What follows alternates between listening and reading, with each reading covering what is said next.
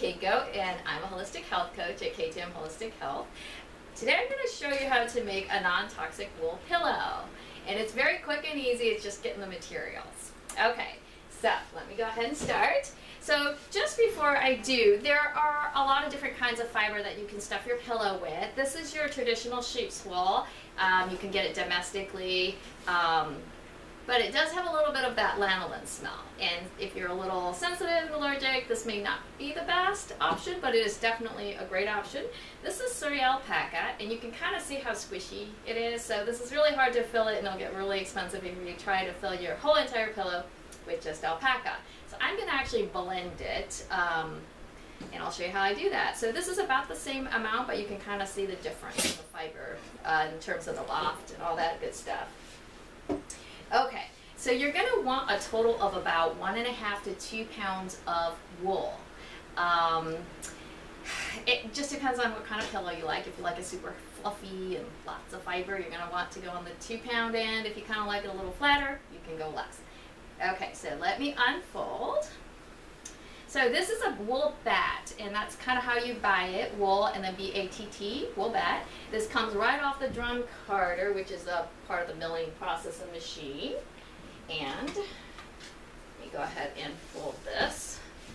And you can order it on Etsy, I guess Etsy, or you can find sheep farmers. So there are different ways to do it depending on what you get. I think I'm going to fold it like this. Okay. Oh boy, okay. And I'm going to go ahead and just sort of fold it kind of up to the shape that you like. And you can always adjust it. So if that's good enough, you can stop right there. Does that feel good? I'm going to make it super fluffy. Okay, so that's the wool, and that's going to give you that nice loft spongy thing. And then this is Suri alpaca from my own herd, and since it's nice and smooth, soft, doesn't have a smell, I'm going to use that to wrap it on the top. So I've got about 10 ounces of this here. Alright, so that's kind of my core wool filling.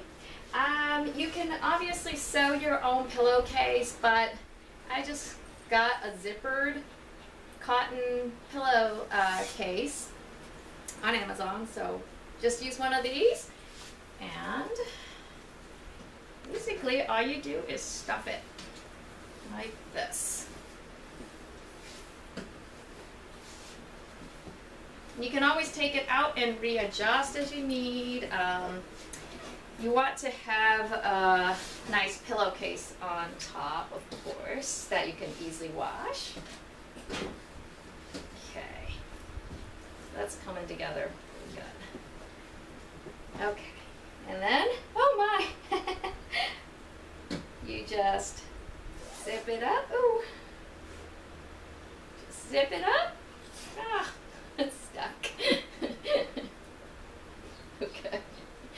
Okay, so assuming you get your fiber in a little bit better, there you have it. You'll have a beautiful sleep, non-toxic. Good night.